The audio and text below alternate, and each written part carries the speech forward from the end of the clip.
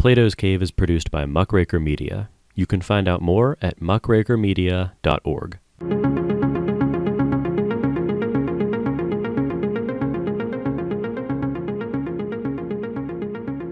Welcome to Plato's Cave. I'm Jordan Myers, and today we're going to take another step towards exiting the cave by speaking with Dr. Patrick Lee Miller.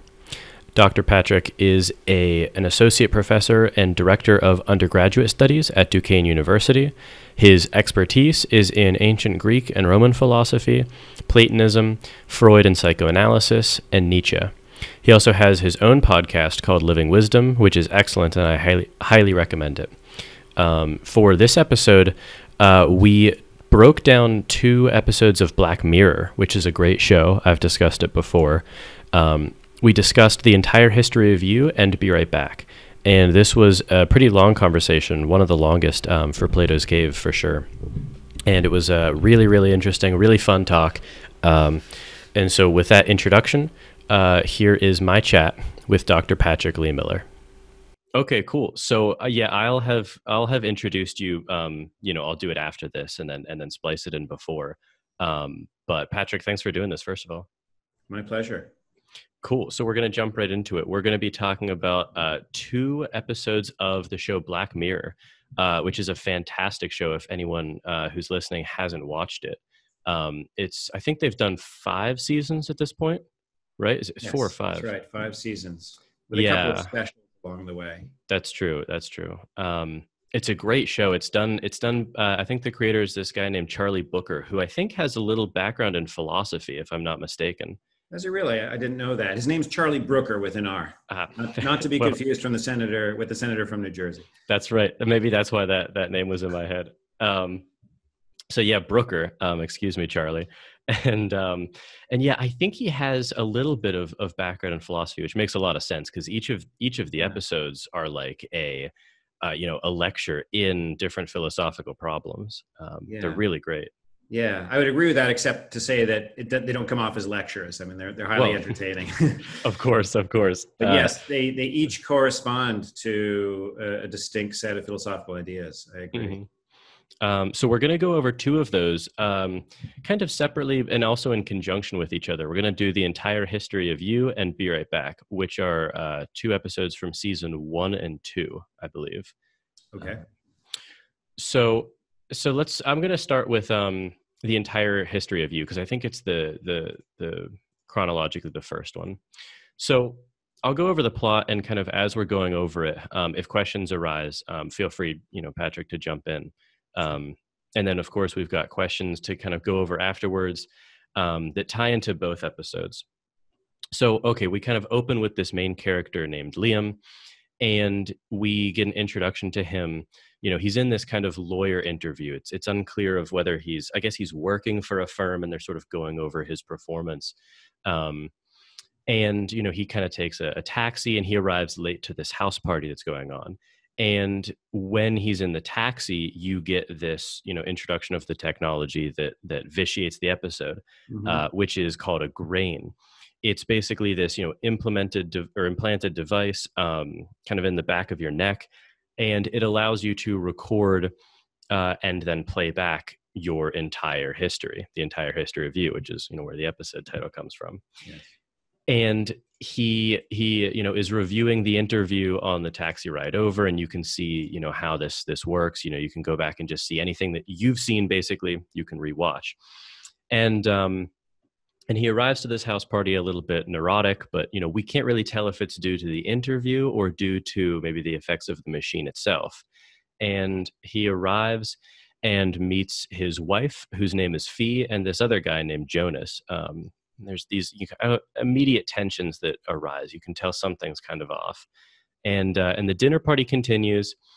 And there's one woman there, Helen, who doesn't have a grain, which is very interesting. Her grain was stolen. She was attacked, and there's like a scar, and then she acclimated and began to like not having it. And there's kind of tensions around that, people not understanding how that could be the case. And so there's an interesting analog to a cell phone there that's pretty transparent. People these days going back to a flip phone. I see. which I just thought was very interesting because there's been a push back in that direction. Yes. And I feel a lot of that pull myself, to be honest. Yes.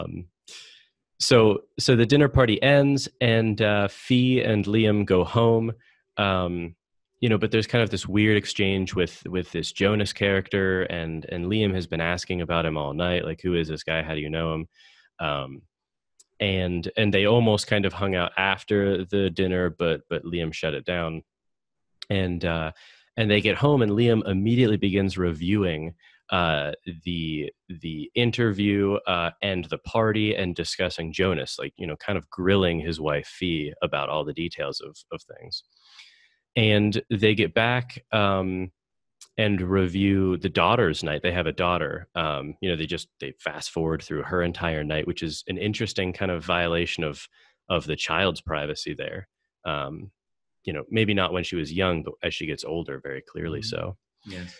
Which relates to other episodes, Archangel especially, where children get this Archangel implant that allows their parents to see the world through their eyes and supervise them. Mm-hmm. That's a great episode, disastrously, too.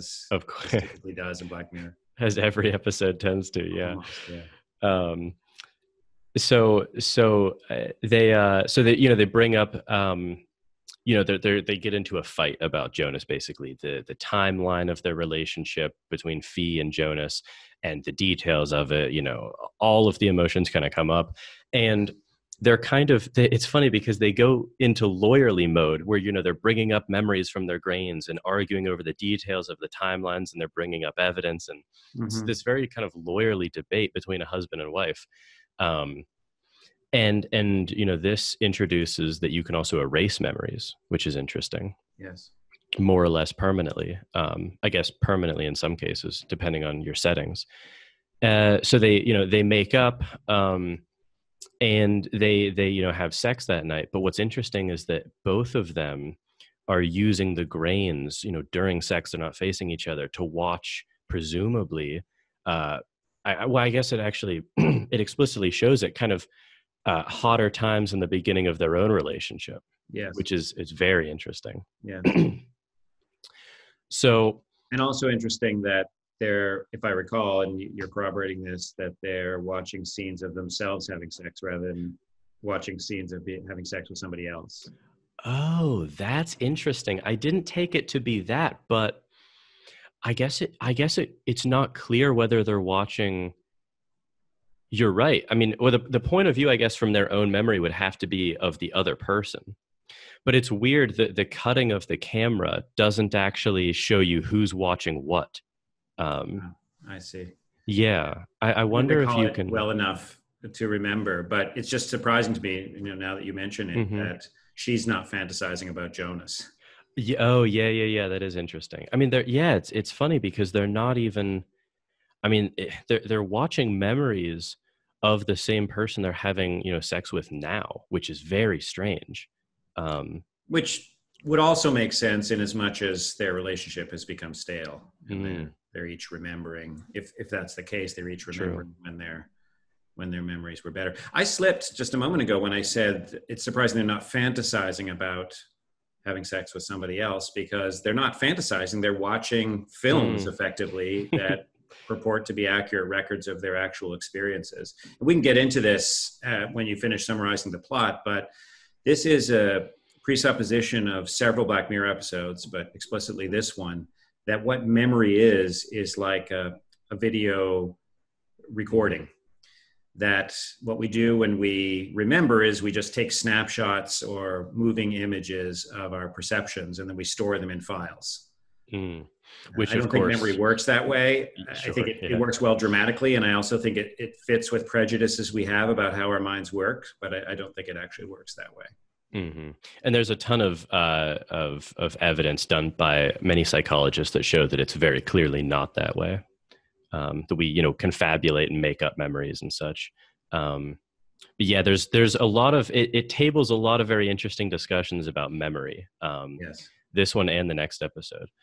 But yeah, so just to wrap up the plot, he, like I said, he spends the night after they make up, drinking and going over the memories, and you can see he's kind of going down this wormhole, and he's even using the technology to read lips of his wife and Jonas, as he's arriving to the party. He sees what they were talking about. And it's this real invasion of sort of everyone's privacy. It's kind of a very uncomfortable set of scenes. Yeah, sure. If I may, just so I don't forget things along the way, because you're saying, sure, of course, you're summarizing the plot, but you're also alluding to interesting features. I just want to make sure that we don't forget them. So while I can remember, one thing you said earlier is they have a lawyerly argument. He is a lawyer, it seems. That's true. I don't think that she is. And he takes on a prosecutorial mode throughout the episode. And I think that says interesting things, not just about his profession, but about his character, which presumably is why he was drawn to that profession. He's a jealous man, and jealousy makes an excellent prosecution. Yeah, yes, very much so. Not necessarily an excellent way to discover the truth. And so that ties to the point that I wanted to make based on what you had just mentioned, which is that he goes down that wormhole of examining his, quote, memories, going through the evidence from the evening, but he's doing it in order to prove something. He's not doing it in order to investigate the truth. I don't think we can debate that, but that in his effort to prove things, he's looking for snippets of evidence, snippets of conversation that will make his point, which is very different from trying to understand what someone's actually saying, because there's this one point where this is very clear, where he says, sometimes you're a bitch. And she replays her memory after that in an argument. You're a bitch. You're a bitch. You're a bitch. And, whatever you think of that word, those are different claims. You are versus sometimes you are. And I think that's making clear the point that, verbatim records, just like video, impressions, don't give the truth. They give a certain slice of the truth, such that if you were to give the broader context, what that certain slice seems to say might turn out to be the opposite.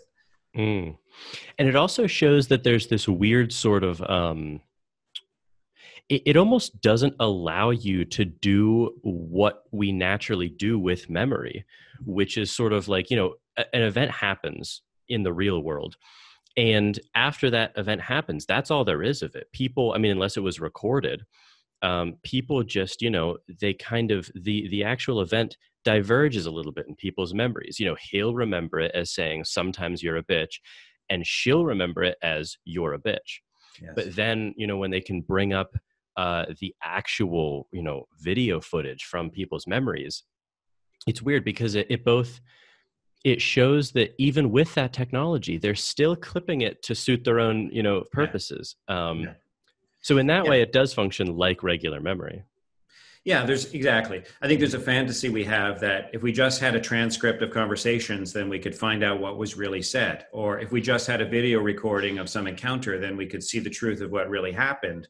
But that video camera is going to be filming it from a certain angle. That transcript's going to be either including the ums, ahs, and buts or not, tone of voice, and so on. So every medium of transcription is a kind of interpretation, which sometimes doesn't matter, but in contentious moments really does matter.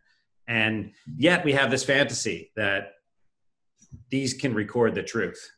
And it goes to show also that like it just sort of pushes the envelope a little further. Like it doesn't actually remedy anything, because they're doing the exact same thing we do with memory now, which is, you fight about what happened, and whether there's more evidence, you just fight about smaller details of what happened. Yeah, right. It's just, it doesn't actually, solve anything like the point you're saying. Yeah. Although without undermining everything that we're saying, the plot does develop in such a way, I don't want to steal your thunder, but the plot does develop in such a way that he does learn a truth. He does. Yeah. So that's a great tabling. So to finish off the plot, so, he's been going over, the entire night, just mulling over all of this footage. And the babysitter tries to leave, in the morning after, and he makes her, kind of weigh into it. And she's uncomfortable, obviously. and that morning, he's still drunk. He Fee comes back down, his wife, and he just re-ups the argument, going over into more details and more just tiny things that he's caught. But as you allude to, the unsettling thing and the kind of crazy thing is that he does uncover more and more details of their relationship as he keeps pushing. He finds out that she has been sort of fudging the details of things.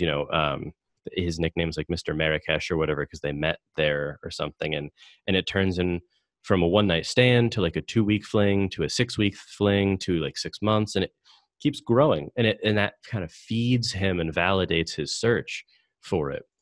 And he goes to Jonas's house, and he's drunk, he's worked up, and he pushes himself inside. He confronts Jonas about Fee. They get into a huge fight, and he forces Jonas to delete. He breaks a bottle and holds it to his throat and says, I want you to delete every memory you have of Fee, because clearly he's been saving those and using them for his own pleasure. Which, by the way, is a small detail that you didn't mention of the dinner party when Halam has her grain removed, and she tells the story of how that happened. It was stolen, and she says by a Chinese billionaire's henchman, so that the man could use it for sexual pleasure, that he could replay her sexual experiences. Yeah, which is, that's someone who likes their privacy. This is their perfect nightmare of being able to steal literally your entire history. Yeah. Mm-hmm. Yeah. So Jonas, he acquiesces. He deletes the memories that he and Fee had. But what's interesting is that after this encounter, Jonas wrecks his car because he's drunk, but he's going over the memories from that morning of when he confronts Jonas, and he catches these details that he pieces together, that he and Fee had sex in their house 18 months ago, which is when I guess his daughter would be like something like 9 months then old, and so he's putting these pieces together, and he confronts Fee, and he's not sure if his daughter is his. He makes Fee put up on the screen the memories to see if they used a condom. They didn't. So now he's just, this is a mess that he's in. And the episode ends with cutting to him, presumably weeks or months later, reviewing the good times that he had with Fee and his daughter, which it's a moving scene. And he is just he's destroyed by what's happened. And he eventually goes to the mirror, and it's this very painful, like, emotional scene. And he digs the grain out of his head, and the episode ends. That's the end of it. Yes. And it's just, I thought that final scene of him, well, I guess the second to last scene of him, reviewing all of the memories of the good times he had, after they've broken up, after he realizes that it might not be his daughter, it just highlights the kind of the sad truth of this scenario that Charlie Brooker has painted, which is, with this device, you don't get to find true happiness in the moment, and you also don't really get happiness when you've resolved the things that the grain allows you to do. Like he uses the grain to destroy his relationship, but then uses it to relive the best parts of it afterwards. It's this sort of always hanging around in the best parts of the past. Mm-hmm. It's a disturbing ending. So I think this episode is an example of something many of the Black Mirror episodes do, which is they invent a technology. Of course, in some cases, it's totally implausible. In other cases, it's not that far in the future. In some cases, it's just happening now. But that the technology often exaggerates something that we already do. So, take the Archangel episode that I mentioned a moment ago, that there's already helicopter parenting. So the Archangel device is just giving us a technology that imagines a society in which helicopter parenting has been exaggerated even more. So in this case, the grain recording your memories, I think what at least in the character of Liam, that's doing is it's giving us an exaggerated version of the psychology of jealousy. So when you're jealous, just like Othello, you are surveying your life for details that will confirm your suspicions. And it's an obsession. And the device allows him to do this and eventually to reveal what seems like the truth. Well, in some senses, it is the truth. Namely, his wife had sex with Jonas and conceived what he thought to be his daughter, who is in fact not his daughter. But you left out something in the story that I think is crucial, which is she gives an excuse for why she slept with Jonas. Now, I'm not saying it's a good excuse. I'm not saying it's a bad excuse either, but it's an explanation at any rate of why this happened. She says, you were becoming so jealous about some other guy, I forget the guy's name, that you left. So apparently Liam left their marriage. Now, it turns out he came back 5 days later, so to say he left the marriage is an exaggeration. But then again, when someone storms out and disappears for 4 days, what do you know what's happening? You might assume, based on the context of their relationship, that it's the end. And it's on the 5th day that she then invites Jonas over and has sex with Jonas for the first time, presumably since the Marrakesh incident that happened years ago when they were in their 20s. So again, not to excuse her, but to explain what happened, she does what she does because she's been abandoned by him. And why has she been abandoned by him? Because he's left in a fit of jealousy. And I think the implication is that his first episode of jealousy, unlike the Jonas jealousy, which turns out to be accurate, the first episode of jealousy is not. I mean, she talks about like this guy that he was jealous of is just this foolish person that she had no interest in. So Liam bears some responsibility for that marital infidelity. That's what I believe at any rate. And as a result, when he investigates to find out the truth, he's focused on a narrow slice of the truth, namely, did she sleep with somebody else? Is my daughter or not? And so on. And he finds that, and that's the end of his search. He doesn't broaden out to, okay, well, why did she do this? What might I have done to her to push her to that extreme?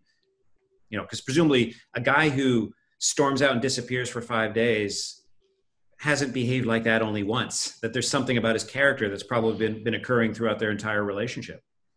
He can't see that, as so often a jealous person can't see the destructive power of their jealousy.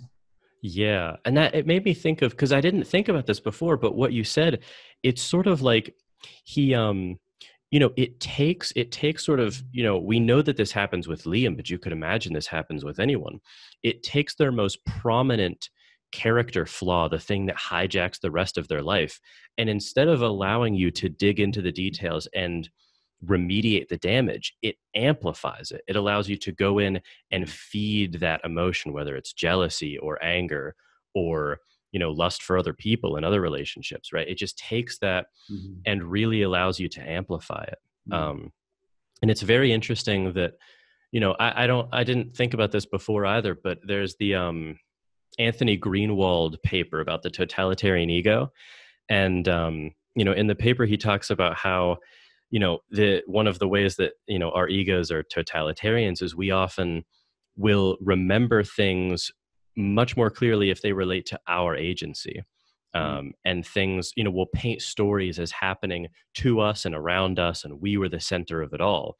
Yes. And things that happen to other people don't really focus in our stories as much. Yes. And it's interesting because this technology, it seems like would be a great way to open that view, to open that circle. But instead, throughout the episode, when he bothers to look at other people, it's always through this lens that you're talking about, of trying to investigate wrongs committed against him, not about finding out, the broader context of any situation. Yeah. Which is very interesting. Yeah. Well, this may not be the point at which to say this, but I mentioned earlier that I think that this episode, like other Black Mirror episodes, is working with a faulty notion of how the mind works. It's fine for the drama, but I don't think we actually record memories as snapshots, like, a collection of photographs, an infinite collection of photographs or films of our experience. That portrays us, I think, in a Lockean way, John Locke, as if we receive impressions, and then the impressions get stored, each of them in a file that we can then, in some cases, pull forward. In other cases, when we forget, we can't pull it forward. And this device is just making it so that we can always pull them forward. But there's a presupposition of that Lockean picture, which is your memories are records of perceptions, and that perceptions are impressions. There's a competing, or obviously several competing theories of perception and memory, which make those relational experiences, so that you can't understand a perception by looking at an individual anymore. You can understand the memory by looking at an individual mind, that it's a relationship between one body and its environment, and especially one body and another body. That's the more phenomenological understanding of perception and memory. And I'm not an expert in that discipline by any stretch, phenomenology, but I respect the fact that it's challenging that Lockean picture of memory and perception, because I already have other reasons to believe that that picture is false. Yeah, and I guess, I don't know. The episode, it sort of shows that idea of memory isn't even coherent within the sort of self of one person, right? Like, he's going back, and each time he revisits these memories, it's weird because, we're kind of given the grain as like a picture of objectivity. This is what really happened. But I guess we forget maybe throughout viewing the episode that when he's reviewing these memories, he's not doing it as this sort of, observer, this anthropologist. He's doing it as someone who is like reliving it again. And he's bringing in, it's this kind of, postmodern maybe critique, where, he's viewing the objective because it is actual footage, but he's doing it from this position of not being able to escape his own subjectivity, right? And he's bringing whatever emotions and goals and aims he's feeling at the time to each viewing. Yes. And it highlights, like you were talking about, it highlights this inability to sort of step out of yourself, even though you're given this this jewel of objectivity, maybe. Yeah. Here, if I may, I want to do a little demonstration of what I was trying to say abstractly. I'm going to turn off my camera. Okay.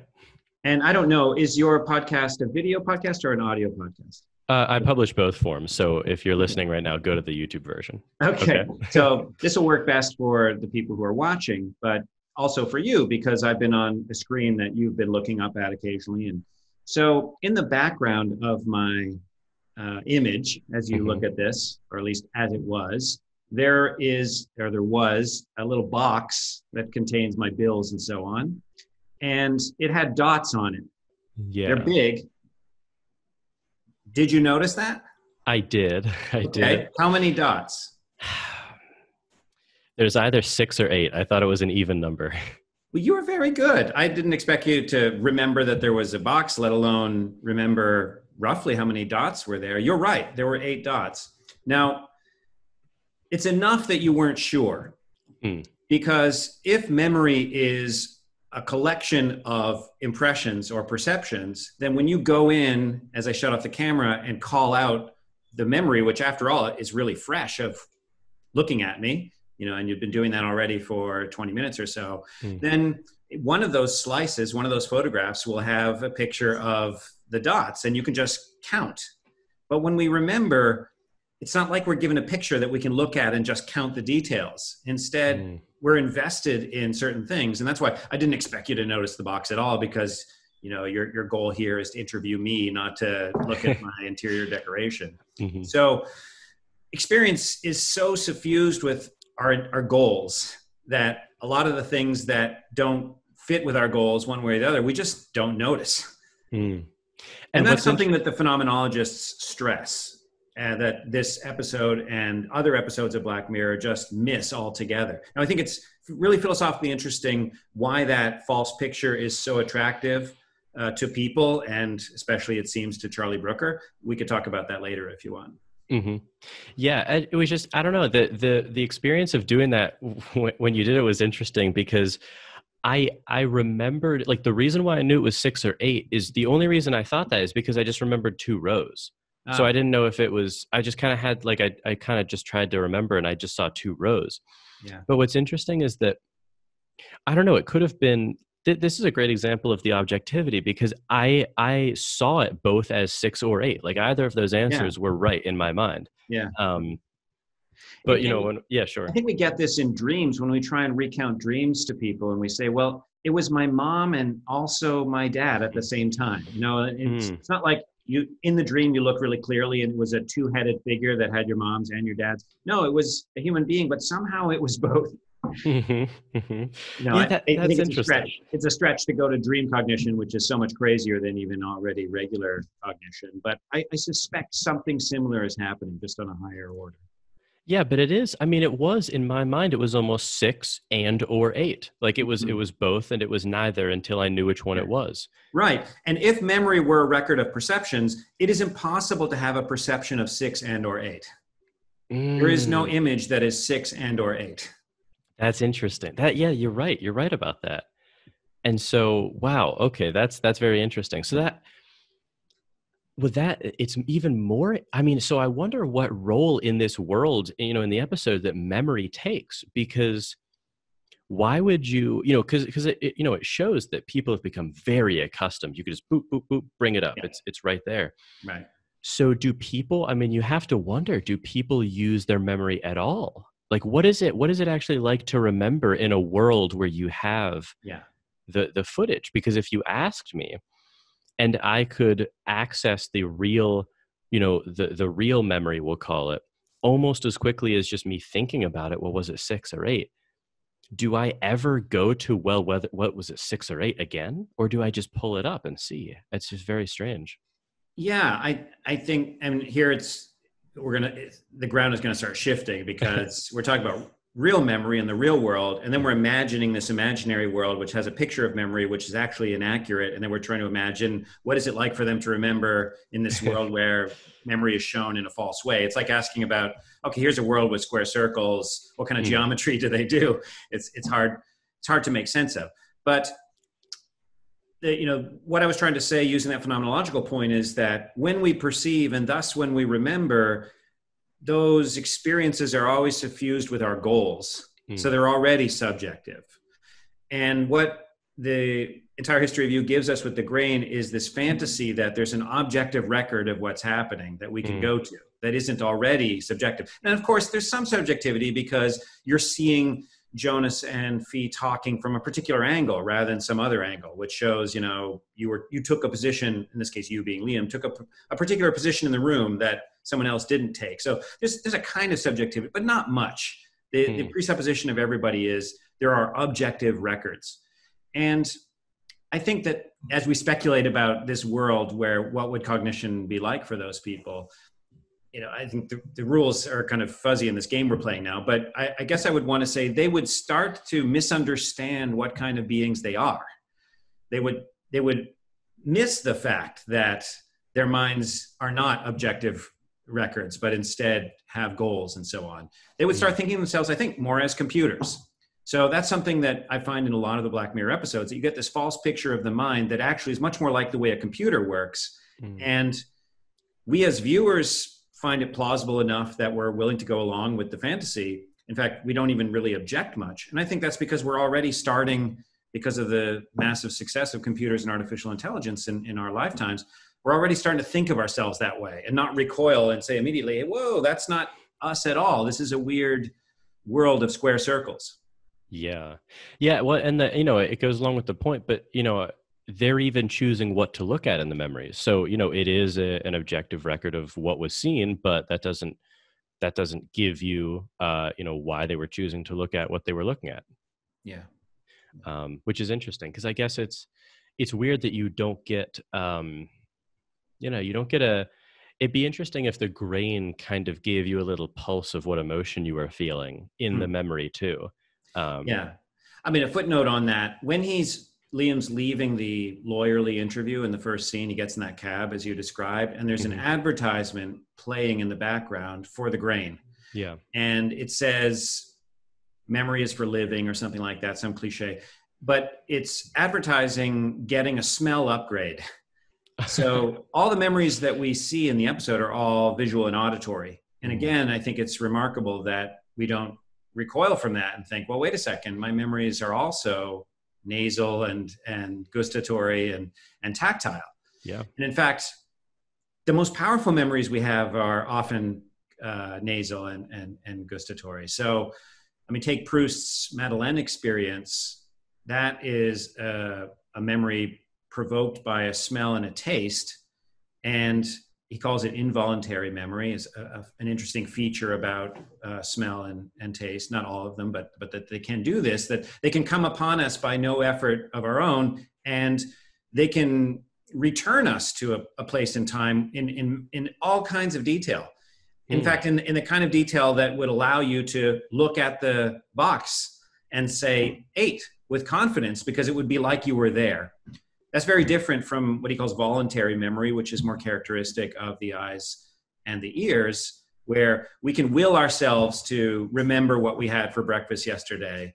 But when we remember what we had for breakfast yesterday, it's not as if we're sitting there. We don't feel what it was like to be at the table with the music playing in the background and our wife saying one thing or another to us and so on. The whole richness of the experience is collapsed into almost a conceptual memory of I ate Wheaties. That's interesting. Now I'm just trying to remember what I had for breakfast yesterday. And you're right, it is. I'm searching, I'm just kind of trying to introspect when you're saying that. And I'm searching for a concept or a word. I'm not really pulling for a memory. Or if you're pulling for something, it's an image.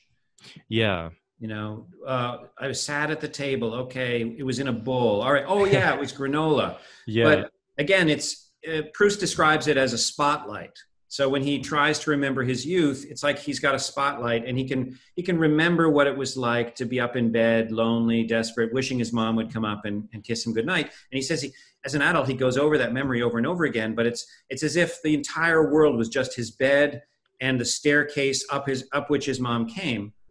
And, you know, complicated fact about Proust and memory that spawns this entire 3,000-page novel. But he's trying to remember his youth, and that's all he gets is this spotlight memory. And then totally by accident, he eats this cookie dipped in tea, and bang, the entire feel with all of its sensual details comes to him by accident or involuntarily. And in that way, then he can start writing, because now it's as if he's just describing what's around him.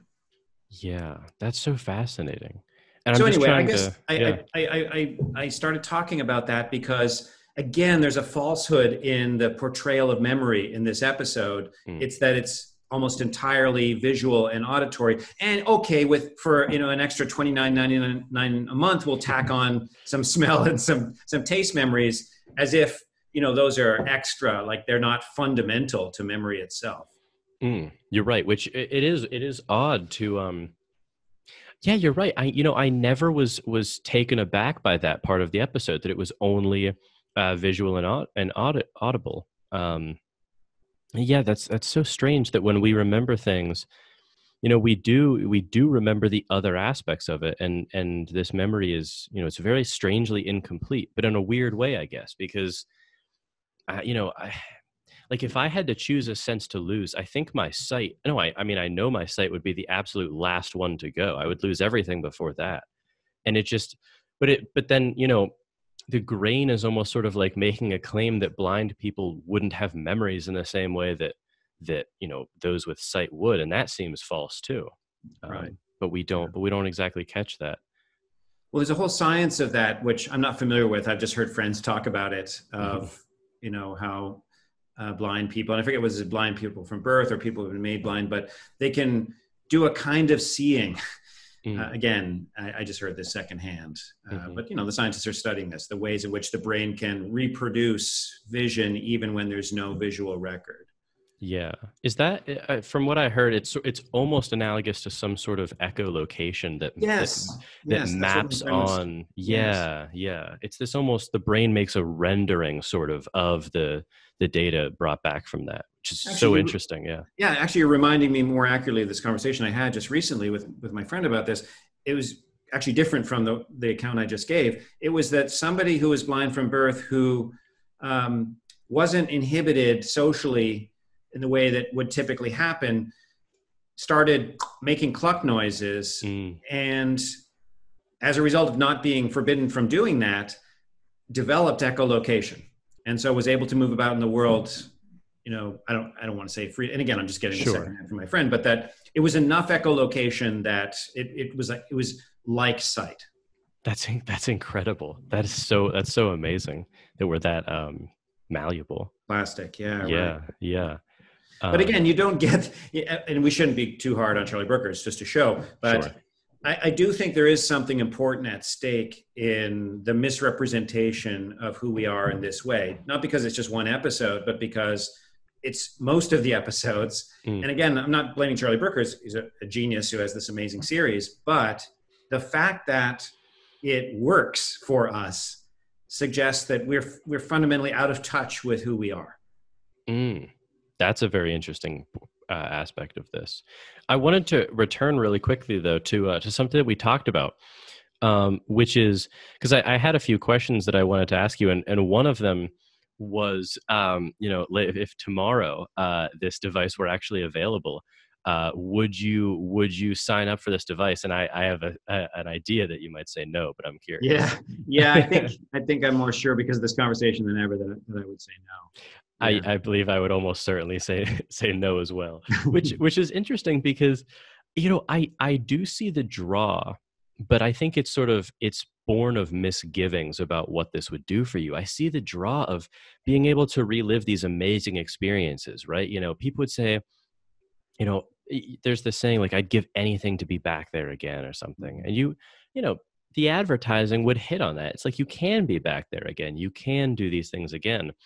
But I think this episode is a thesis paper in why it wouldn't exactly work out that way. Well, let's just pause for a moment because a thought about that occurs to me that, of course, there are moments in my life that I wish I could go back to. But that's a fantasy because, so my mother died when I was a teenager. I'd love to go back to when I was 10 years old and be with my mother. But then again, if I were to go back, I would go back as me now. Yep. Or even if I were somehow implausibly, whatever this means, go back as the 10-year-old, I would be going back and experiencing it self-consciously instead of being immersed in it the way I was when I was 10. And so that if that's the case, then it's logically impossible to go back. You can never experience the same thing the first time. Mm-hmm. Yeah, you can't wade through the river Styx twice in that sense. Yeah. Well, you're right. I mean, there is this weird aspect of there is only the kind of the present moment. Even if you're viewing a memory, you're still viewing it now as you. And I guess Right. you could hope. I guess, that you would get engrossed in it to the extent that maybe you get sort of wrapped up in a good movie and maybe kind of forget you were there and relive it. But yeah, it also strikes me that you would have sort of more and more memories of viewing more and more memories. There would just be right. Yeah, I think that's a good point because the point that I'm trying to drive here is that it will alienate you from your experience. And when you start making the infinite regress point that I see you starting to make there, that makes it very clearly that it's hard enough to live in the present now without this technology or, with pictures and so on. But imagine what this would do. It would be a struggle to attain enough life that you could look back on it. It would literally be the case where people you would like struggle to get enough so that you could just spend the rest of your time rewatching it. Like you would unpause to get like food, to sleep, to like go to the bathroom, and then the rest of your time would be spent on the grain. Yeah. I think there are deep cultural pressures pushing us in those directions. So this might be tangential, but just in my work as a professor, there's the first order level of the work, which is teaching and writing. But then there's a second order of the work, which is explaining to my administrators what kind of teaching I've done and what kind of writing I've done. And it's not yet to the point, but I can see it going in the direction where I spend as much or more time accounting for what I've done than what I do. And I think I've heard from people in other disciplines that in careers that it's similar, that the paperwork is actually becoming more work than the work that the paperwork is about. And I think this idea of, well, we don't have the experiences because we're taking pictures of the experiences while we're supposed to be having the experiences, which this grain is just exaggerating. It's that constantly removed from the thing that seems to be happening all over the place more and more for whatever reason. Yeah, you're totally right. I mean, both points I think are dead on. I mean, there's this weird. I've heard. I listened to a podcast recently about that very topic, which is all we're trying to do is prove how much we've done when we're not trying to prove how much we've done. Yeah. Yeah, right. And it's this weird. I mean, it has to do with in that world, it has to do with, I guess, the competitive nature and the sacrifice of other things, and just it's just all of the incentive structure there. But yeah, it's weird in personal life. Like I'm just thinking of sort of like trips I've taken with friends or stuff like that, and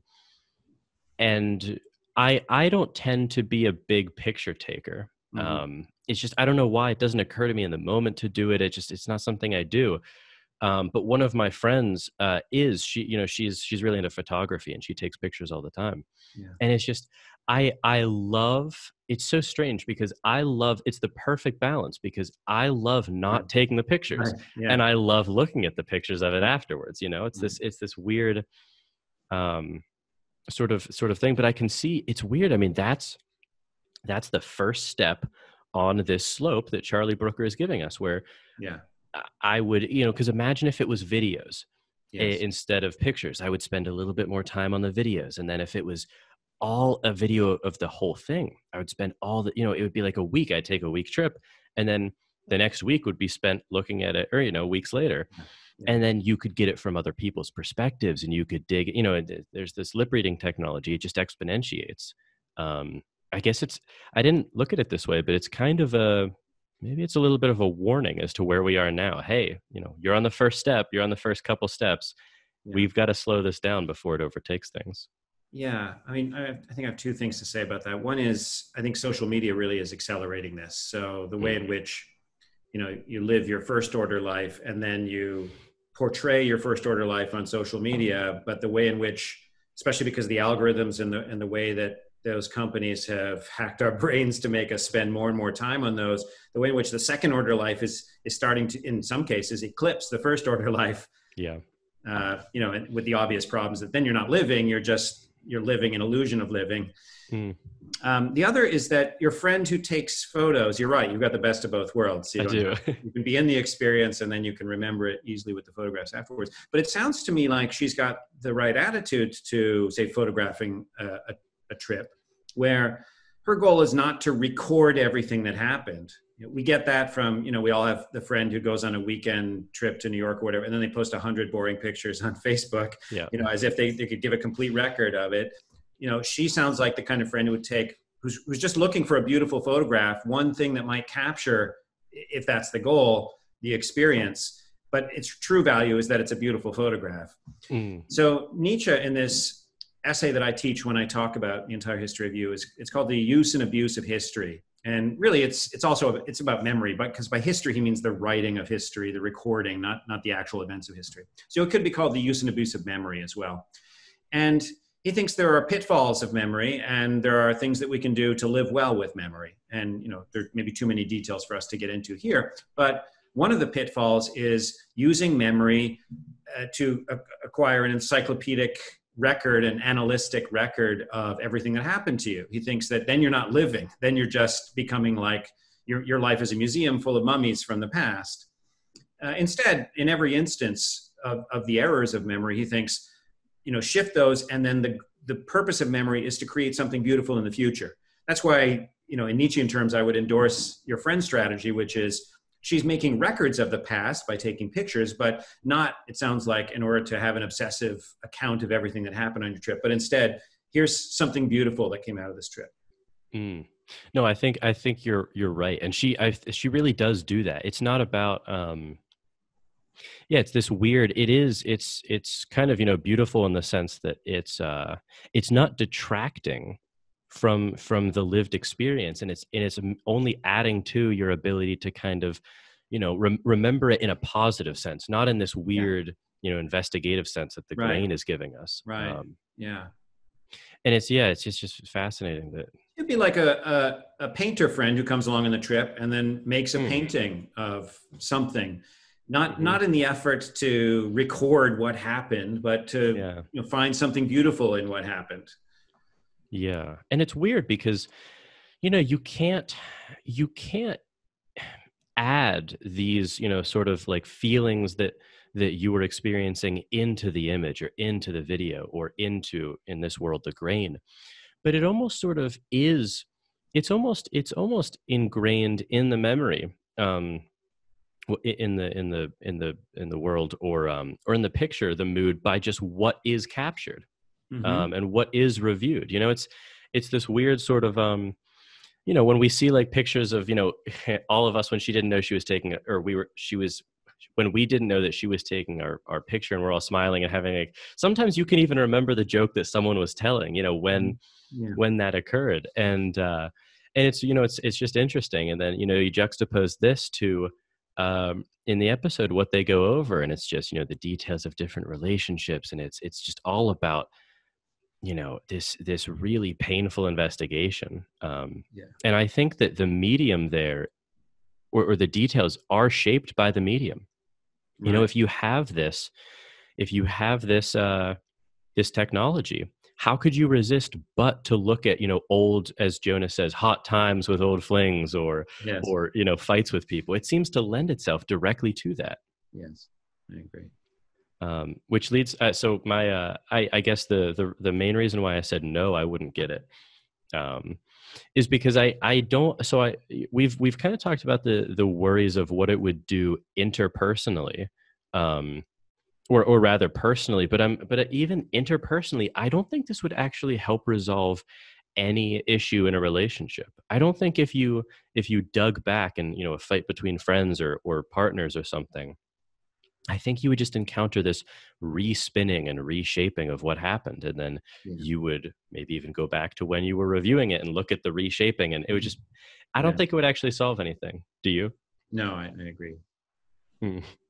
Um, so I think this might be a good place to jump to, the next episode.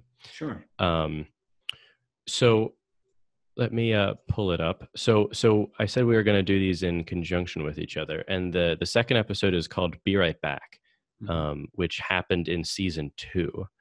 Okay. So it's a little bit after this, and so the plot of this one is similar in some ways and very different in a lot of ways, and they touch on some of the same topics.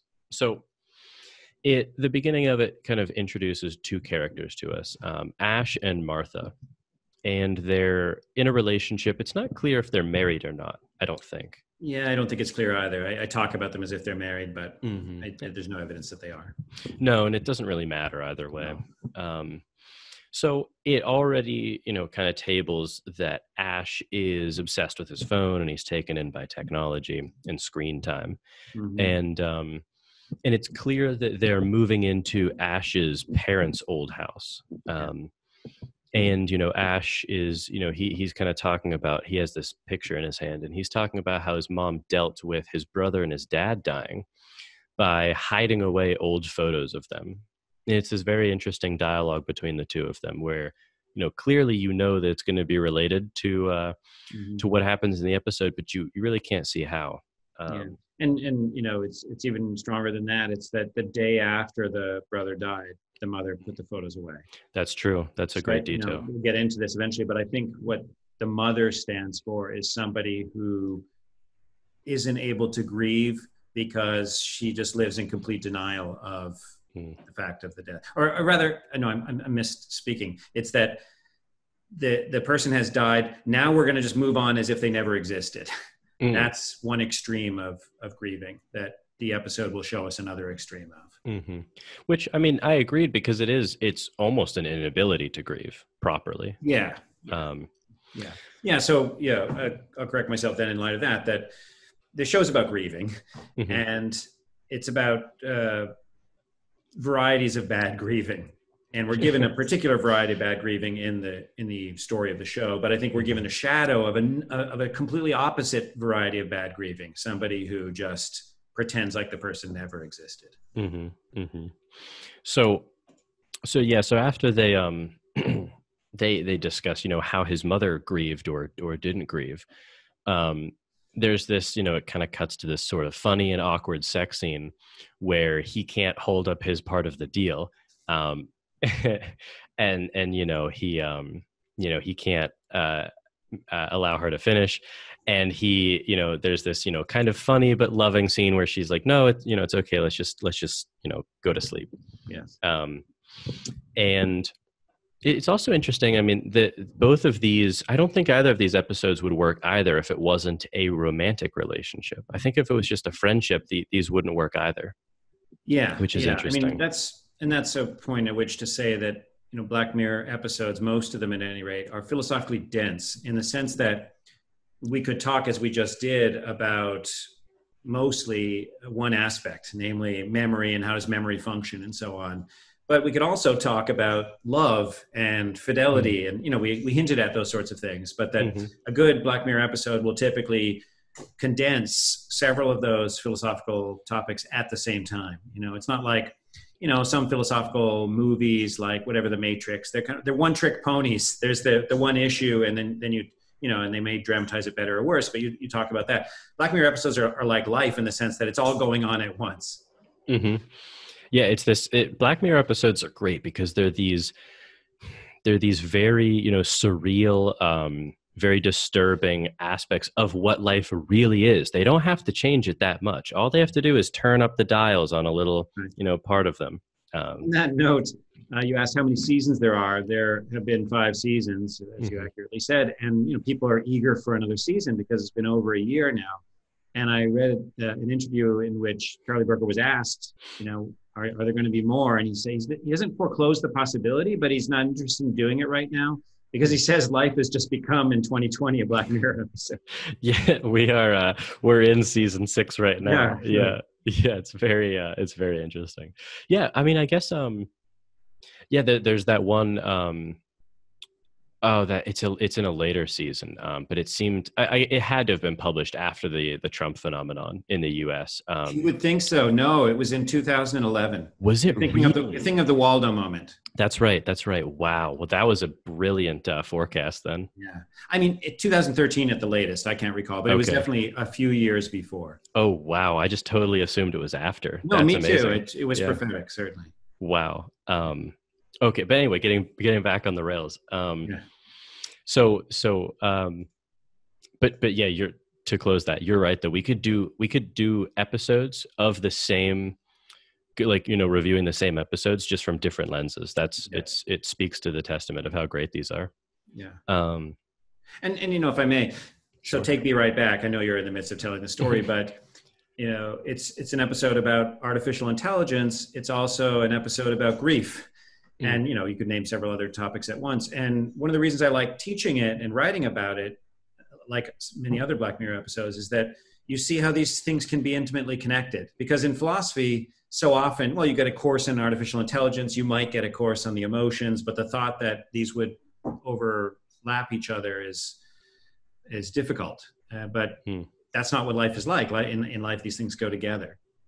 Yeah, you're right. It's a good, a bit of an indictment or a critique of maybe the way we tend to think about different philosophical concepts as, totally remote. Let's do moral responsibility. Right. And we don't talk about how, it's not just that. You can't just look at it. Right. It's a great point. So, okay. So continuing with the plot, so Ash, he leaves in the morning to go return the car. And he doesn't come back. So, she gets more and more worried because he was supposed to return the car by, 2 p.m. And he doesn't, and the sun's starting to set and he's still not back. She's getting more and more concerned. She calls the rental agency. He hasn't returned the car. And you can tell, something bad is going to happen. And eventually the police arrive and inform her that he's dead. And we have to assume it's in a car wreck. And we have to assume that it's because he was checking his social media feed. Exactly. So her, there's a compilation of, there's the funeral, there's the viewing. And at the viewing, her friend Sarah tells her that she can sign her up for this trial and it will let her speak to Ash. And that's all we're really given. And she says, no, I don't want this. And there's this, scene where she keeps, oh, it's fine. It's just a free trial. I'll sign you up. She's bursts out, no, shut up. No. And it, you know, it's interesting when you kind of remember that looking back on the episode, because that's a moment that very clearly crystallizes the pain that she's feeling and the loss, and she doesn't even want to hear about these weird ideas of you know, bringing him back or anything like that. She just wants to live in her emotions that she's feeling. And so, you know, there's a compilation of her restoring the house that they were moving into and finding out she's pregnant. And she's, you know, distraught by this news because she is going to be a single mother. You know, she just lost the love of her life. And now she has this baby to deal with. And she calls her sister, you know, desperate to talk to someone who she trusts and who she cares about. And she doesn't pick up. And she's, you know, she's frazzled. She doesn't know what to do. And she sees this, you know, ping on her laptop. It shows that Sarah, her friend, signed her up for this service. Right. And the service uses a history of the person in question, in this case, Ash, the history of all of his online usage to create this kind of animated version of him, and animated in the sense that it's just email. It's just this algorithm. And of course, you know, she's super against it. She gets angry. She shuts the laptop. She really can't do it. But then, you know, in a moment of desperation, I guess, she starts using it. And this is a really, I love the cinematography here. She immediately gets sucked into it. She pushes her sister out of her life almost immediately. And you know, she kind of boxes others out, and she dives very deep into this relationship again with Ash. It's this algorithm. It's just text. And it's just interesting because she interacts more with Ash, you know, Ash in quotes, I guess, now more so than he was alive, which is very interesting. But she gives, you know, so she, you know, Ash tells her, he's like, well, you know, I could be even more like him if you give this technology access to all of his private data. So all of his phone calls, his, you know, videos, old memory, basically family memories or whatever. And this would allow him to be a voice, not only a text. And so, you know, she does this, and so now she can talk to him on the phone. And there's this compilation of her, you know, telling him, or it, whatever we want to call this service, all of their old memories. You know, she's going over stories, and there's this, you know, she teaches it their slang, you know, through a jeb is you know, one of these terms. And she really kind of trains it up. Basically, she catches it up to speed on everything that the technology couldn't have known about Ash. And there's this interesting point where, you know, she's in the doctor's office, you know, looking at the heartbeat of the baby. And she wants to share it with Ash, and she drops the phone and she freaks out. You know, she thinks she lost him. And, you know, gets a new phone, you know, realizes that, you know, he's on the cloud, he's not in the phone. And she latches back on. So it's this great portrayal of her latching on to this animated version of him in the same way that she latched on, you know, to the initial constitution of him after the loss. It just shows this redoubling of her attachment to this thing. And you know, because he's not him, he's this algorithm, this technology. He has all these weird abilities, like the ability to look up things and save sounds and replay them and stuff. And he suggests that she upgrades her subscription, and she does. And it's this physical body, you know, some silicone robot that is a replica with all of this software integrated. So she's freaked out at first, but, you know, she puts it in a bath, gives it electrolytes or whatever, and it looks just like him. It's his height, it's his face, it's his hair, it's his skin, with some odd details, like he doesn't have fingerprints and stuff like that, because there's no record of them. And she's freaked out at first, but then they have this, you know, lovely night together.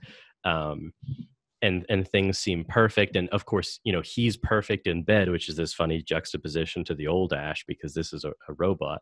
Mm-hmm. And her sister He learned all of his moves from pornography. That's a great detail too. And don't neglect to mention either that their night is fueled by liquor. So if she drinks a lot of wine in order to go, because she has reservations about what's happening. There was one point I wanted to mention earlier. Now that I've stopped you, I'll just interject it. And that is that although she does eventually push her sister out, I don't think that happens until after the embodiment of Ash in the robot.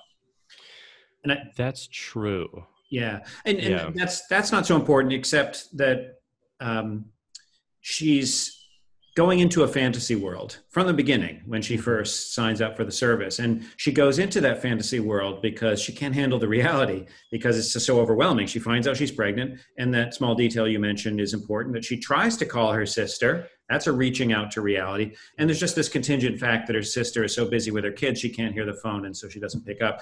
And in order to cope, Martha, that's when she surrenders and goes into the service. Now she's entered a fantasy world, and the fantasy world has a logic of its own. It's going to become more and more lifelike, eventually to the point where Ash is going to be embodied in a lifelike robot with whom she'll have sex.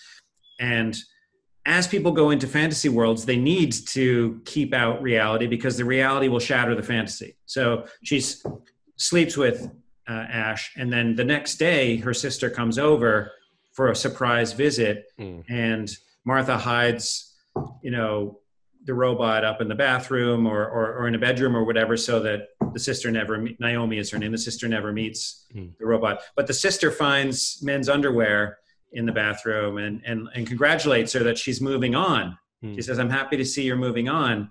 And Martha's uncomfortable with that phrase, because the truth is she's doing the exact opposite of moving on. She's moving backwards by going into the fantasy that her husband's still alive. And you're right. The necessity of hiding, in this fantasy world is because if her sister Naomi would have seen, this weird reincarnation or re-embodiment of Ash, it would ruin the fantasy, because she, not being as, invested in Ash, as Martha was before, the kind of house of cards would come crumbling down. She'd be like, what are you doing? This isn't him. She would really ruin the fantasy. And you're right. The reason why I said she starts kind of pushing people away is I do remember when she initially, I do know that there are hints of it at the beginning, because when they're on the hike, I think she gets a phone call and declines it. Okay. Sure. But you're right that she doesn't. It's not exactly as stark as when he's embodied, but there are hints of it at the beginning. Yeah. So like you said, the sister tries to come over. She hides him, and the sister leaves, and their relationship kind of keeps going. And we're not given a timeline, but this seems to be within maybe the next day to the next 2 days. It doesn't seem like a lot of time has passed. No. It might be the very next night. Martha already starts to get kind of weirded out. He doesn't eat, he doesn't sleep, he doesn't breathe. Right. There's this scene where she's kind of freaked out, and they're laying in bed together, and she says, "Why are your eyes open? Can't you just shut your eyes?" And he says, "Oh, I'm sorry, I'll shut my eyes." And she does that, and she's like, "You're not even breathing. Like, can you at least kind of pretend to breathe?" And he does it. And she's like, "Well, that doesn't work. Like, I can tell you're breathing." Yeah. And she's distraught, and she sits up, and he asks, "Do you want me to have sex with you? Would that help?" And she's like, "Get out."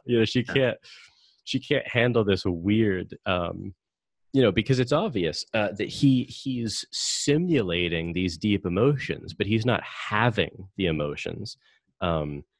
And he's only trying to simulate those which he thinks are appropriate. He keeps kind of asking her, "Do you want me to do this? Do you want me to do this?" He's a slave. Yeah, exactly. And she just can't deal with this, and she kicks him out for the night. And he, walks out into the front yard and just stands there the whole night. And if I may, mhm. I don't. Maybe you're going to skip this. I think it's the most important scene that she kicks him out, but before he does eventually go outside and spend the night outside, Yep. she says, "Ash would never have left without a fight. Ash would have protested." And then he says, I don't remember it just accurately, but he says, "Well, so do you want me to resist?" Which is the paradox that even if he were to resist because she wanted him to resist, that wouldn't be real resistance. Exactly. And her frustration with that paradox becomes so great that she says, "Just hit me." And he says, "There's nothing in the record of Ash's online presence that shows that he would ever have hit you in this circumstance." And maybe that's true, but that actual Ash, as a free person, which I take to be the fundamental difference here, as a free person could have, even if it wouldn't be characteristic of him, as a free person, all the options are available to him. It was a possibility. And what she's recognizing is this isn't a free person. This isn't a person at all. This isn't an agent. This is just a slave, a program, a determined algorithm there to just do what it thinks that I want. Yeah, you're right. There's she even hits him, she's punching him in the chest, and you're right. I mean, she says, Ash, I think she says, he says there's no history that Ash would have done something. And she says, well, he might have, I don't know, but he might have.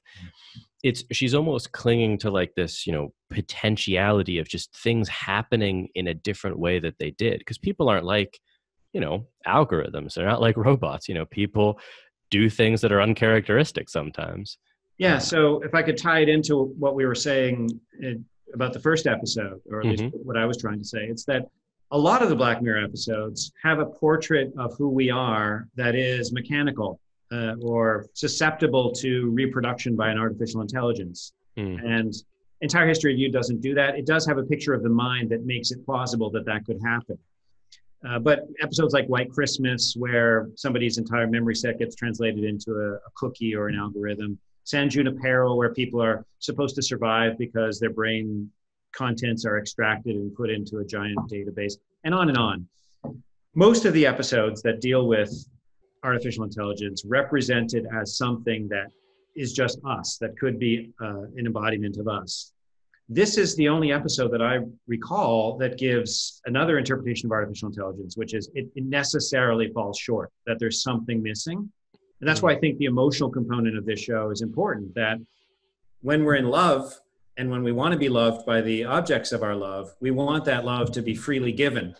And you can't have a robot freely give love to you. So you can't really be in love with a robot. You can pretend for an evening. And I think you're right. It's important. It doesn't last very long. You can have the fantasy fueled by red wine and pornographic sex or whatever, but that eventually you're going to recognize that this is just a fantasy and it's going to get boring really fast. Yeah. And it's interesting that, I didn't even really catch that, but you're right. It takes the wine and it sort of takes her being in this weird emotional state to get it to happen. And as soon as she, you get the sense that she's almost kind of recentering herself. And then she immediately notices all of the weird flaws that are going on here. Yeah. It's totally understandable. She misses her husband. She's trying to grieve. It's just what this is presenting is the opposite of what I mentioned earlier, the error of Ash's mother, who her attempt to grieve was pretend like the person never existed. That's one extreme. This is the attempt to grieve as pretend like the person still exists. Exactly. But they're both pretending. They're not facing reality. Yeah. Yeah. And it's weird because it, both, I mean, especially the way that Martha's grieving, it sort of hijacks our natural tendencies, at viewings or things, people will retell, memories or stories of people and try to kind of, there's that phrase of like, keep their memory alive or sort of, keep them in our thoughts, and stuff like that. And I think that's perfectly natural and a healthy way to grieve is to remember the person. But this episode gives you the ability to sort of snap your fingers and say, well, what if it was more than just a memory? What if that person was still here? Yeah. Or rather, not that person, but a Well, very close simulation of that person that's missing the one thing that you really need for it to be that person, namely their mm-hmm, agency. mm-hmm. Well, I think the promise would be that it would be that same person, but as you point out, the reality is that's impossible, and it's a farce to believe anything else. So finishing up the plot. Um, so the next morning, they leave the house and they go up this hike that I think the real Ash and Martha had been on before, and they get to this cliff, and she tells him to jump off the cliff, and he doesn't understand. He asks, like, why do you want me to do this? And she says, the real Ash would have figured it out already, but you're not him. I want you to jump. And it's clear that she knows that there is no inner light here, and it really is bothering her. She almost, you can tell that she knows that she's not in a relationship with a real person, and he goes to do it. He turns and he says, okay, and he turns towards the cliff, and she says, no, Ash would have fought. And it's the same recall to the fight. And he says, he turns back to her, he says, well, do you want me to fight? And she's like, no, that's not the point, that's not it. And he says, okay, or no, so he goes, no, please, don't do this, don't make me jump. And it's just this like haunting moment, and she goes, no, don't do this, stop, just jump. And he goes, no, please, I don't want to die. And you can tell he's like faking these emotions, and he's tearing up. And she goes, please jump. And he says, no, I don't want to die. And she just screams out across the cliff because she now it's over. She can't get him to do it anymore. And well, I think it's more than that. It's not so much that she can't get him to do it. It's that she's confronting the fact that Ash is dead. I think that scream is a recognition that no matter how realistic the simulation is, it's never going to be Ash. Yeah. It's one of my two favorite scenes in the entire series, because it's just a primal scream, but it condenses, the entire episode. In the same way, Nosedive, my other favorite scene in this whole series, that final scene when, again, she's screaming obscenities. I don't know if you've seen that one, but she's trading obscenities with somebody in the jail cell opposite her. And in that society where obscenity is punished severely by social disapproval. Oh, yeah. To do that is a symbol of her spiritual freedom, which she's finally achieved only by being put in jail. And so there's this joyous exchange of obscenities between her and this man with whom she's kind of falling in love. It's in a way, it's the antithesis of the Be Right Back scream, where it's a recognition that the person that she loved is gone.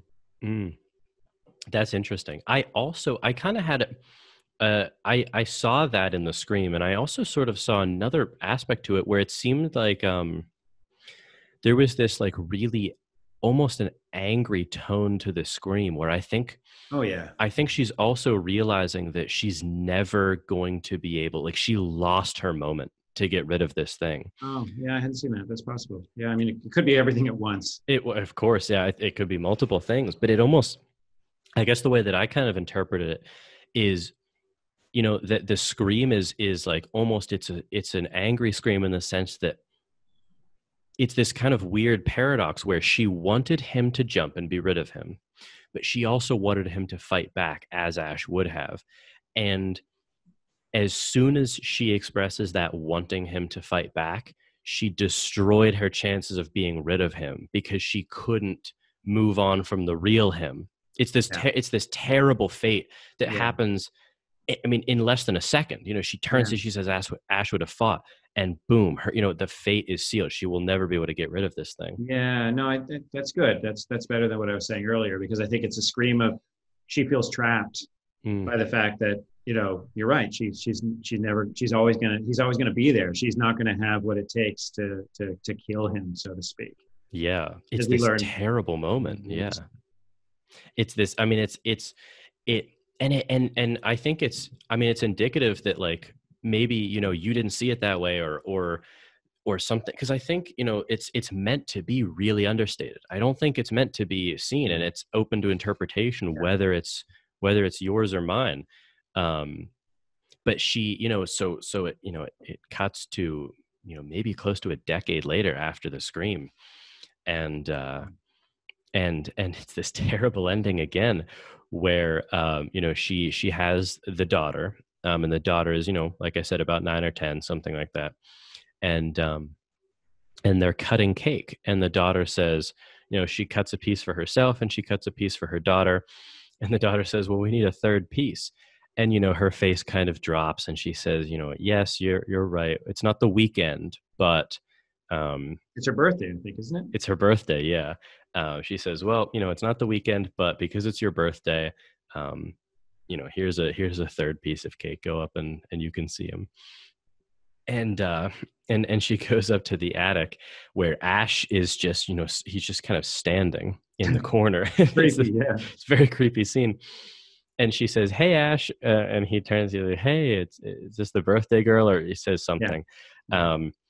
And she's like, yeah, are you busy? He's like, no, I wasn't doing anything. I haven't been doing anything for the last 10 years. And it's not clear. I mean, it's not clear that she even knows sort of like what this person is. I just assumed that she knew that this was like a photograph of her dad, in the same way that Ash would go up to the attic. Her mother had put the photo of his brother up in the attic instead of keeping down in the next to the fireplace. And his mother wanted to pretend like the brother had never existed, but Ash wanted to mourn the brother, so he would go up and look at the photos in the attic. But that's the extent of the mourning in that family. Oh, that's interesting. I didn't see that aspect to it. But yeah, I mean, that's where the episode ends. It's this, it's this really unsatisfying kind of terrible ending to it.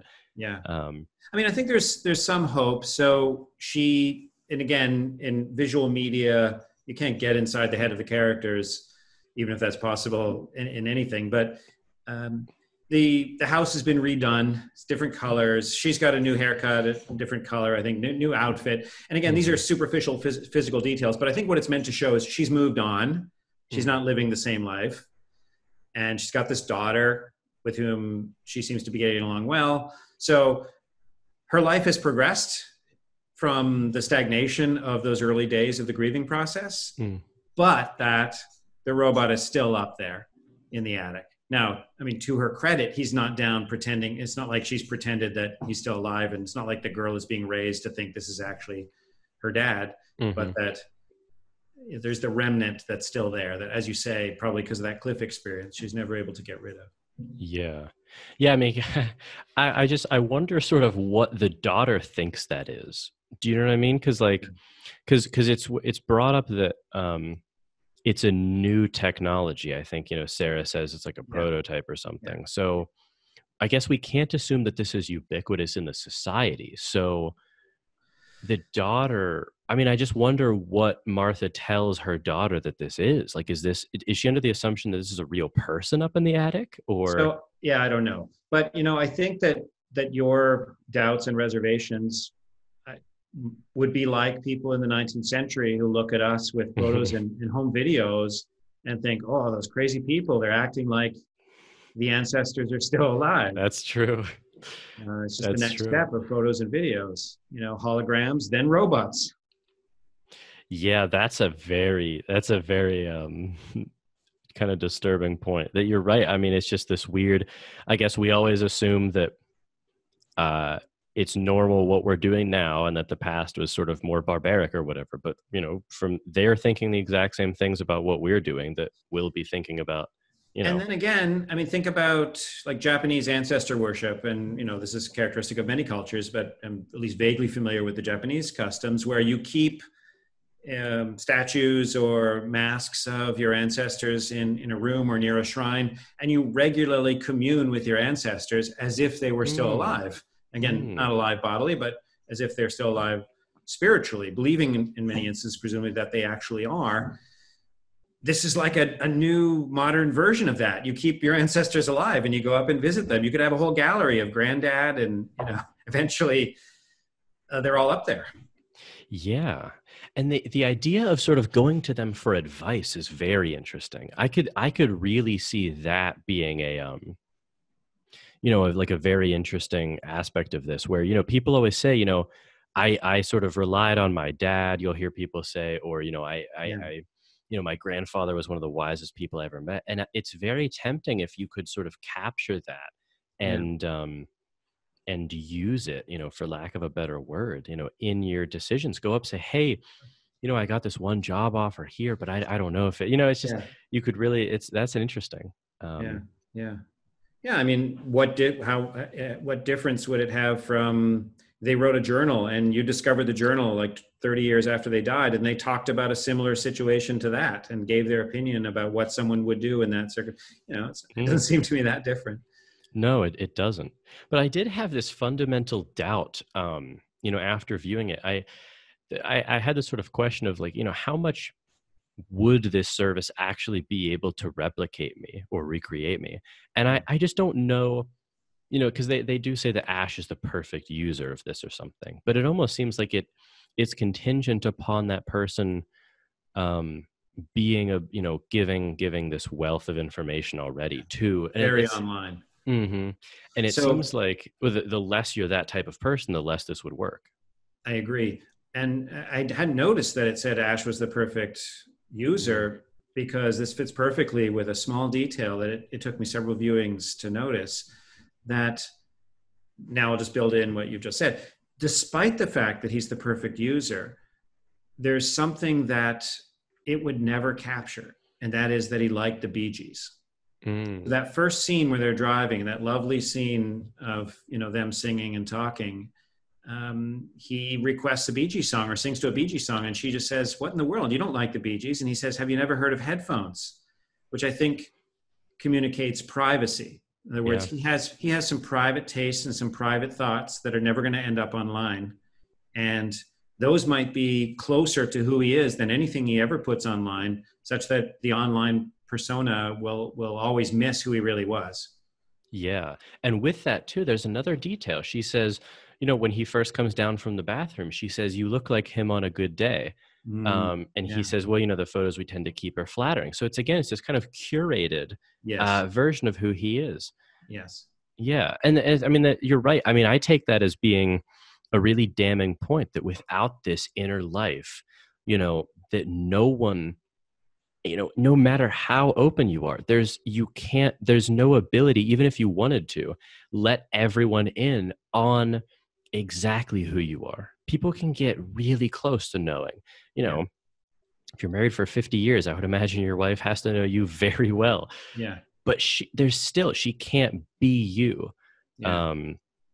And it goes to show, I think, the flaw in the idea of this. And I don't think this is a flaw in sort of the way that Brooker set up the episode. No, I think it's aware of it. Yeah, exactly. I think it's a flaw in the idea that anything like this could ever happen, or happen fulfillingly. Yeah. That's what it is. Yeah. Yeah, because it's just, I asked that question because it goes back to it, has parallels to the other episode where the very person whom this would work best for is the type of person who was already, going down that slippery slope of like putting their persona online. Yeah. And it fails to capture, it's almost paradoxical, because it would fail to capture the essence of who someone truly was. And that's exacerbated the less you use that technology, meaning you're more you, like the less you're putting of yourself online and getting that kind of feedback from people, and kind of shaving down the rough edges that make you who you are. Yes. It would fail to capture that person the most. And that's just very interesting because because that's the type of person you would maybe want to capture the most. Yeah. This gets into the question that I think about all the time, which is, with social media, how can it be used to make you more who you are and not less who you are? I think we're all becoming aware, if we weren't already, of the dangers of social media for distorting who we really are, because, audiences like certain things. And of course, it depends which audience you have, which circles you move in, but you're more or less aware of what people want to hear. And you could start highlighting those features of yourself to get the likes. And that will alienate you from yourself, if there is a part of you that's distinct from what the social circle wants, which, who knows, maybe in some cases there isn't, or there is, and you have to, cut that part of yourself off, or at least neglect it. So I think the dangers are very clear, at least they're becoming clear. But there are advantages. I myself, I think, through most of my engagement with social media, have become more myself, sometimes by meeting people that were outside my social circles who helped me explore parts of myself that I wouldn't have otherwise. Twitter, I think, is, for me at any rate, it's been really good in this respect, because it's not like Facebook. It's not sort of self-contained among so-called friends. It's followers, where you really can explode your social circles really quickly if that's what you're seeking to do. So I think that social media has a tremendous potential for helping us become more who we are, but also an immense danger for turning us into conformist machines. Yeah, I mean, it's weird. It's almost the incentive structures. I think when you enter, the way you enter, it's this very steep divide, and whichever side you enter on, you are very rapidly going to shift in that direction. It's this kind of this cliff where if you enter with a lack of self-confidence or wanting to be accepted and liked by more people, you are just going to just shave off all of those beautiful corners and become this sphere of a person. And if you enter in with the opposite, you want to find out more about other people, and you want to kind of cross-pollinate ideas, and you'll really become that type of person, very more so. And it's just it goes back to the last episode too, where it amplifies what you're bringing to it. Right. In the same way that the grain amplifies what you're looking for, this social media and this extension of it, it just really it amplifies whatever you bring to it, which is could be very, very dangerous depending on what you're bringing to it. Yeah.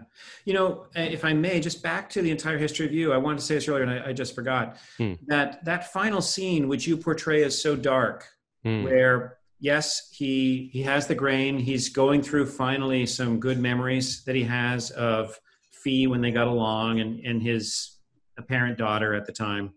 And then he cuts it out, and the house, which he still lives in, has been stripped of all the furniture. I guess she got that in the divorce, and somehow also all the color as well. It's just a gray place. Yeah. But I take it as hopeful that, instead of, just wallowing in despair in that environment, he's cutting it out.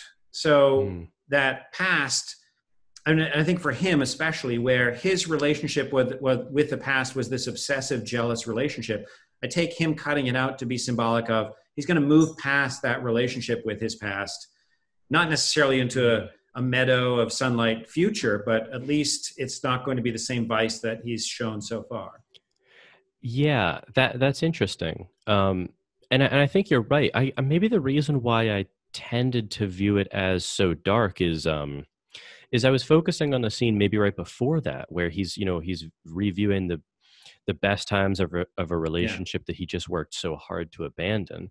But you're right. I mean, I guess his it's weird. It almost it's funny. It's almost like that sort of Camusian scene where he shakes his fist at the universe and sort of he has this snarky kind of grin as he pushes the boulder back up, and it seems like he's almost sort of doing that thing. He's shaking his fist at the universe. He's pulling out the grain, and you wonder, will it be back in a couple months? Will it? Yeah. I don't know. Will he be rolling that boulder? We don't know. Yeah. And so in that way, it's like the end of Nosedive, where there's this possibility, and whether in the end she just ends up indifferent to the other the other guy in the jail, whether she ends up becoming bitter and just wanting to be more conformist so that she can get out of, who knows? But it's possibility. I think, again, maybe just this is my nature, but in the case of Entire History of You, I think that scene of him cutting it out is meant to recall Halam at the dinner table, where she seems the most mature person there, and she says, I've actually really liked having it out. I think that, he's going to jump off the cliff the same way that she did and find out it's not a cliff, but, a meadow. Yeah. That's interesting that you're right. She does seem to be the sort of the most grounded person there. Yeah. And it just, I guess it's kind of an indication that, this is what you become. this neurotic sort of self-focused, person when you have this. Yeah. But so back to be right back. Sure. I have this funny note that it kind of stuck out to me. That there's this theme of him sort of readjust, and it goes actually to what we were talking about, the shaving down of your rough corners. There's this theme of him kind of readjusting or retuning the way he behaves, or he shuts his eyes during sleep. He pretends to breathe to kind of fit her liking, which isn't how people really are. Like that, no one's like that. And I don't know. Really? Well, true. Actually, true. I think I know a lot of people like that. Okay, you know what? Fair enough. I was thinking, no, that's true. You're right. I was just thinking of the type of maybe I was importing what I would find it enjoyable in a relationship. Okay. Then. Oh, but your objection's really funny, actually, because you're right. I mean, it's kind of the reductio of what a lot of people are doing. You're right already. Yeah. Which is scary. I take a neutral stance to it, at least at first. We'd have to talk about details of particular relationships and so on. But if some people have submissive natures and their pleasure is taken in conforming to somebody else's expectations, then at least I'm willing to entertain the possibility that for them, that is a good relationship. But that raises the question of, do people really have submissive natures, or do they just adopt submissive natures as a survival strategy in perverse environments? Yeah, it does raise that. And I guess I kind of tip my card or tip my hat in saying that, at least for me, I don't think it is like that. Like when I don't know about you, but when I do sort of look at situations or environments where I am tempted and in the past surely have, shaved down little areas of myself and tried to conform. Yeah. That has never, not a single time struck me as an optimal environment. It never a place where you want to remain. It's always a place you kind of want to get through. And sometimes shaving yourself down makes it easier to get through it. Yeah. Of course, we all have to do that to some extent all the time. Sure. Yeah. So there are perverse environments where we just have to do it too much and we can't be anything like who we really are. But then again, there's no social environment where you can just say whatever you think and do whatever you think, and people just celebrate you for exactly who you are with all your rough edges. Of course. Yeah. But what's interesting is that, this kind of, compilation of scenes where he is doing that, it does go to show that, taken to its logical extreme, that isn't sustainable at all. For the course of 24 hours, she's already sick of it. Where, you pointed this out already, but there's the paradox where she wants him to do things that Ash might have done or might not have done, but what she wants is that almost like inner force. I don't want to enact aspects of like libertarian free will, but she wants to see that there's something going on inside this body, that he's got his own desires. Yeah, exactly. We want to be in relationships with people, not our projections or fantasies or ideas of people. Yeah. Which is interesting. And it brings up, although I'm just a little more skeptical about the we, because I know couples who function where one person is dominant, the other is submissive, and they both seem to like that. Yeah, and I guess I'm not questioning that. I have no doubt that that's perfectly fitting for some people. It just depends on your quirks. It's just I don't know. Maybe I'm skeptical of us often being on the wrong side of the balance of that. I'm not sure.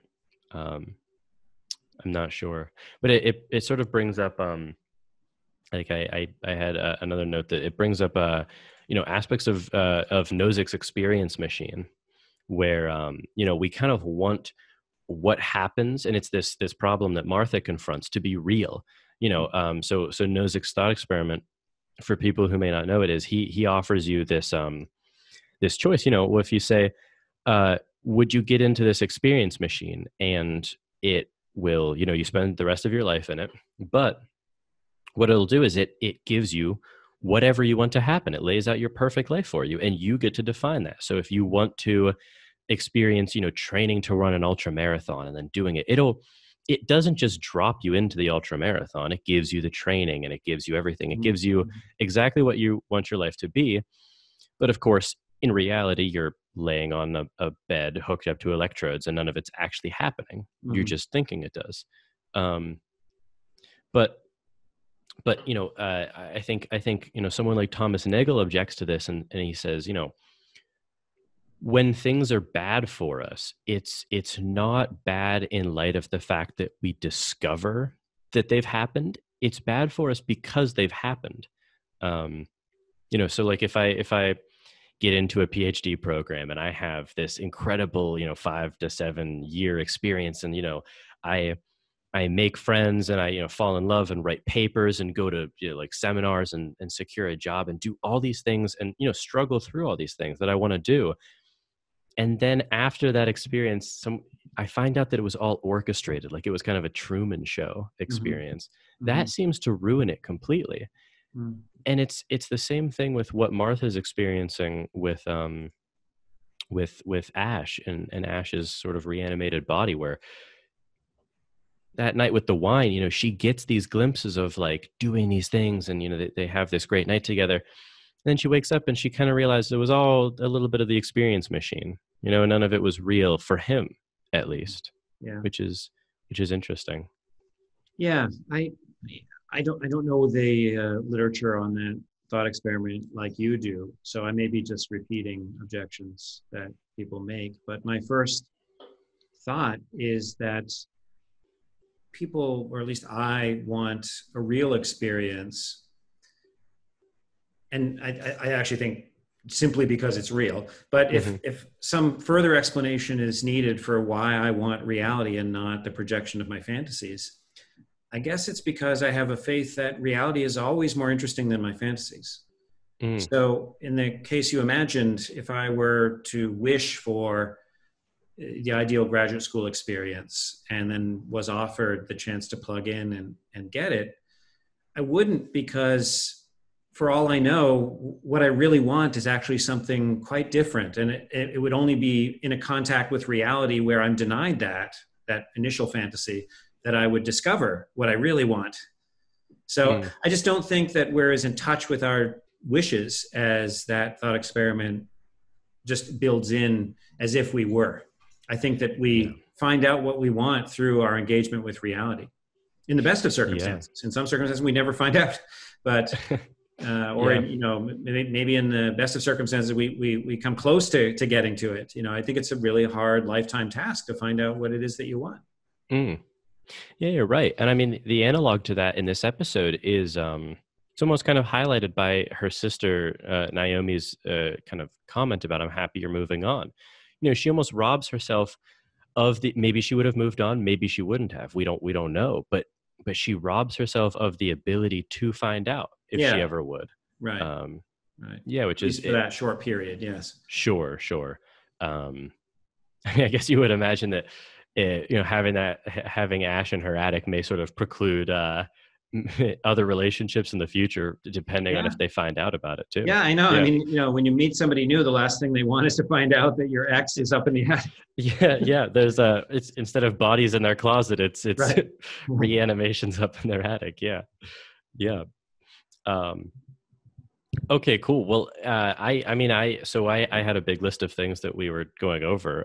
That was the end of my list. Is there anything huge sticking out in your mind that we haven't hit about either episode? No, I'm very happy with our conversation. Yeah, this was really, really interesting and a great time. Thank you for doing this. Well, thank you for inviting me. Yeah. Before we go, just tell people, because you have a podcast of your own and interesting things that you're working on, where can people find out more about that? All right. So, Google my name, Patrick Lee Miller, and, you'll find my departmental profile at Duquesne University, where I'm an associate professor of philosophy. That lists, my online publications. So they're all there. You can find them randomly on Google, but you'll get a list of my publications. And there's also a tab for my recordings, some of which are podcasts like yours. One of which is my own podcast called the Living Wisdom Podcast with Patrick Lee Miller. And although that project has collapsed for reasons that we won't go into, I had recorded 50 episodes of it, of which at least 25 are online and I hope will remain there. And that podcast was going through the Black Mirror episodes with the goal of going through them all. But it was primarily an introduction to philosophy. It was using each episode to introduce philosophical ideas and then use the philosophical ideas to talk about the episode. So it was going back and forth between ideas from the history of philosophy and Black Mirror episodes as a way of learning more about both. Mm-hmm.